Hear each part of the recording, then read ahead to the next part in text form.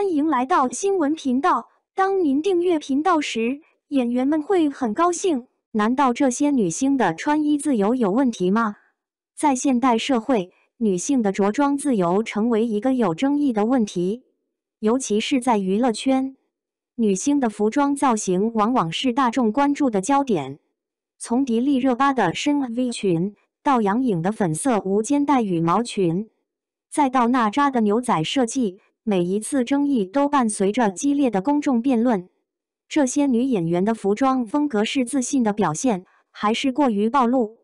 迪丽热巴、娜扎、杨颖等女星的衣着风格常常成为公众关注的焦点。有些人认为她们的服装风格是自信的体现，但另一些人则认为这是做作的标志。比如迪丽热巴在时尚派对上的深 V 裙就引起了不少争议。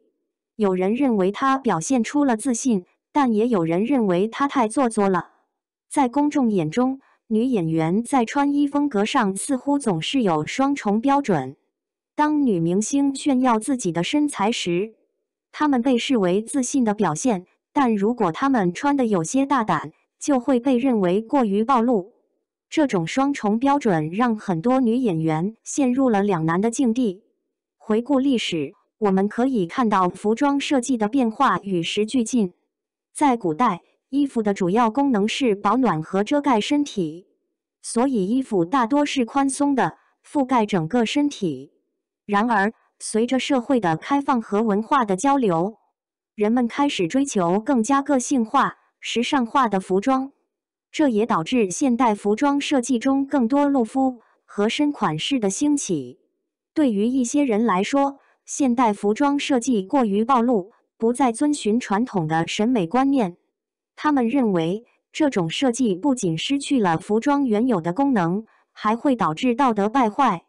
然而，也有人认为这是一种自由表达的形式，每个人都有权选择自己喜欢的服装，无论是否暴露。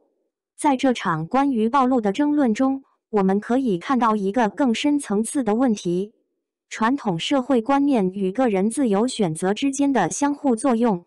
在开放的社会中，个人应该有权选择自己的穿着，而不受他人的干涉。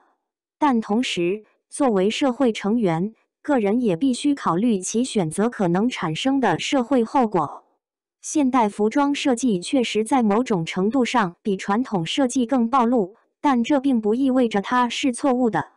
每个人都有权利选择自己穿什么，不受他人干涉。同时，我们也要尊重别人的选择，而不是戴着有色眼镜去看待。只有这样，才能真正实现开放包容的社会。无论是在娱乐圈还是现实生活中，女性的着装自由一直是一个颇具争议的话题。有人认为女性应该有选择自己服装风格的权利，不受外界的限制，但也有人认为女性的衣着风格应该适中，不要太暴露。但无论如何，大家都应该尊重女性的选择，不要戴着有色眼镜去看待。除了衣着自由之外，女性的身体自主权也是备受关注的话题。在现代社会，女性应该有权对自己的身体做出决定，无论是服装、化妆还是其他方面。但在现实生活中，女性的身体自主权仍然受到诸多限制。要真正实现女性的身体自主，我们还必须做更多的事情。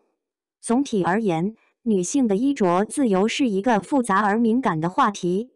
我们要尊重每个女性的选择，而不是戴着有色眼镜去看待她或他。只有这样，女性才能真正实现身体的自主，展现出她的自信和魅力。